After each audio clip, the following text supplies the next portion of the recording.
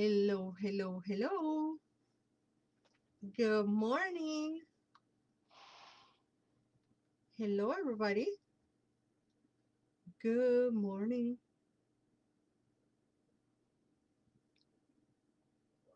Good morning. We talked the whole night through. Good morning. Good morning to you.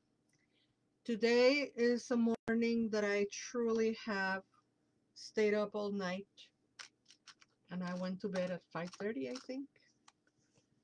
And it's because I was reading a book, and it's a wonderful book. And one more chapter, just one more chapter, just one more chapter. Next thing you know, it's 5:30 in the morning. So, how is your morning? Hi, Vibe Space and Eric Thomas.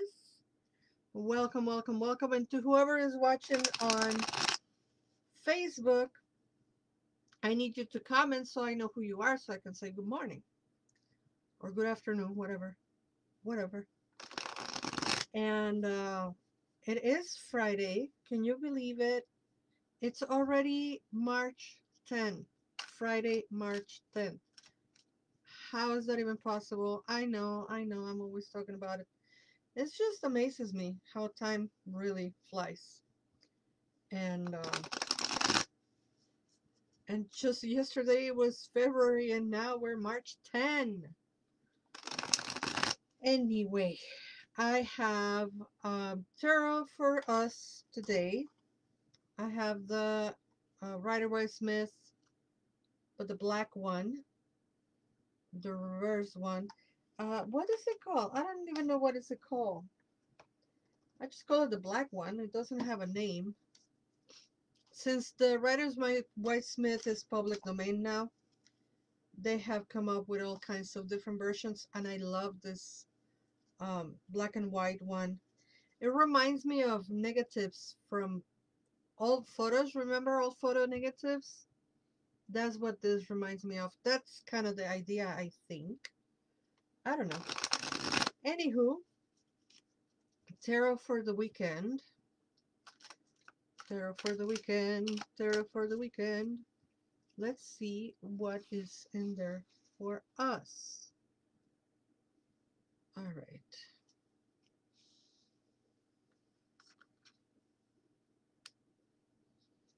I'm pulling two cards for the weekend. And we have, ooh, I love these cards. Love, love, love them. Hi, Silverlet and 11 Catchy. The first card that we have is the Eight of Swords. I'm like, the Eight of what? The Eight of Swords. I'm sleepy. The Eight of Swords. And this is a card that talks about feeling trapped, feeling kind of like anxious or obsessed, ruminating your thoughts and ideas. And the card is reversed. Hi, Gabby. So the card is talking about freeing your mind, like the song, free your mind, the rest will follow. This is kind of it, freeing your mind, not allowing your thoughts to keep you hostage, not allowing negativity, whereas in catastrophic thoughts hold you back. This is actually you looking at facts and freeing yourself. So that is a pretty cool card to have for the weekend, if you ask me. I think we all need a weekend where we can be free and think free and not being trapped by our own thoughts. And then the next card, it can't get better than this. Well, it could. It could be the Empress, but it's not the Empress. It's the Queen of Pentacles. And the Queen of Pentacles is talking to us about a sense of security, a sense of grounding, to be right here, right now, and to kind of like, again, focus on facts and focus on what is right below our feet to be very grounded. And of course, it's a card of money and prosperity and good fortune. So me thinks that these two are very well connected, acting as a team where we get out of our mind, when we get out of our limited um, thoughts, self-sabotaging our ideas, we're free. We're free. And once we're free, everything and anything that we desire materializes. And or for those who like to see this card on a more um, literal way, it is about money. It is about um, good business. It is about making good business decisions. It is about making it rain, baby. Silverlight says, thank you. I needed to hear this. It resonates with me. Thank you. And believe it or not, it resonates with me a lot as well. Because, sometimes I tend to be a little bit on the anxious side, always worrying about the business and always worrying about where the next penny is going to come from. But she's coming to reassure us that we're going to be okay. And also, I'm not a medic, I'm not a doctor, but for a lot of people, this card also represents good health. So if you have been struggling, if you have been thinking about or feeling certain kind of way physically, this card is also telling us that we are going to be okay, that we are recovering that um, health vibe or whatever. So anyway, I gotta let you know, Sunday we have two events.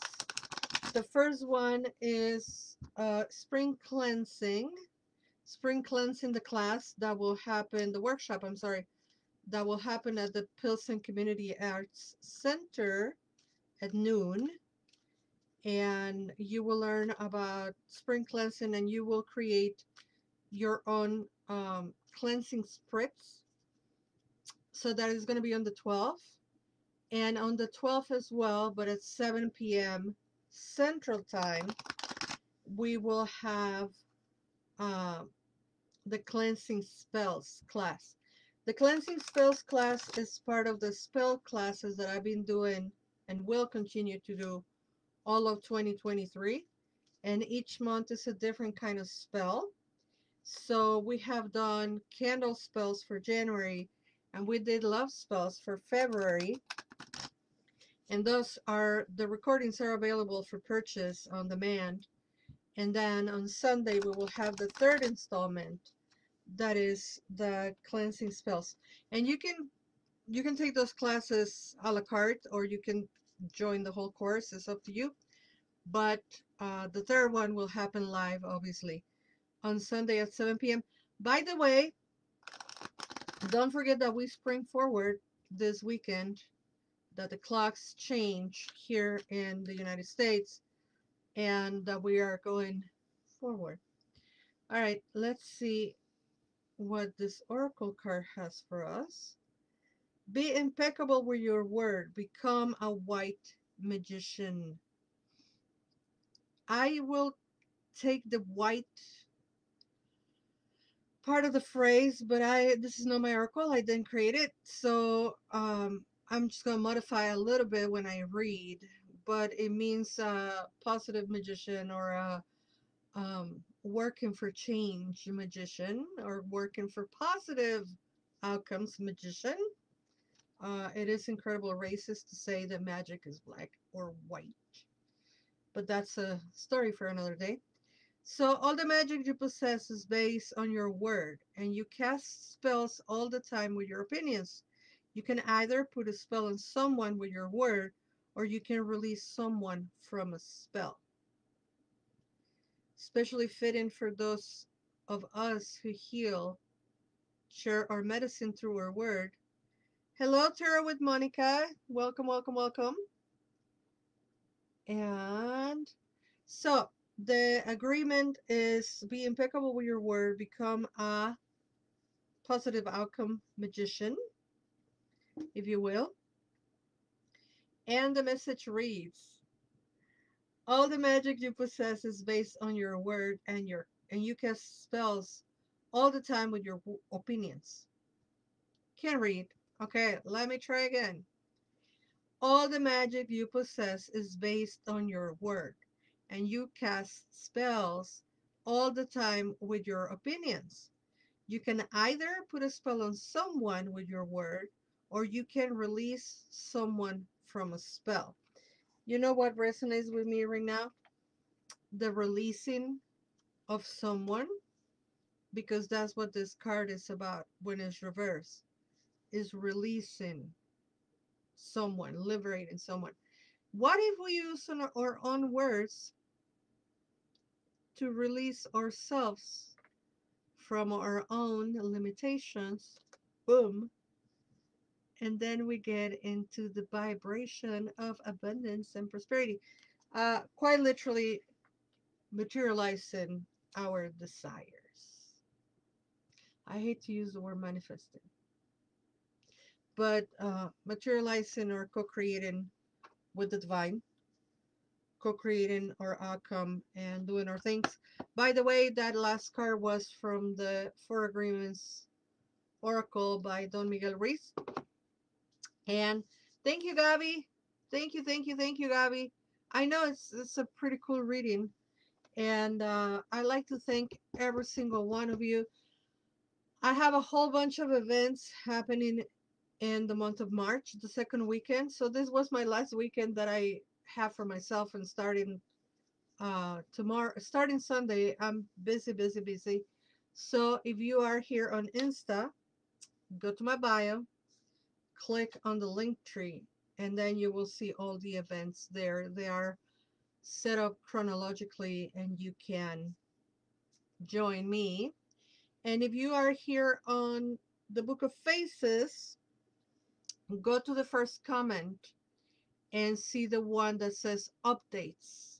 Click on the one that says updates, and you'll see, excuse me, everything that is going on.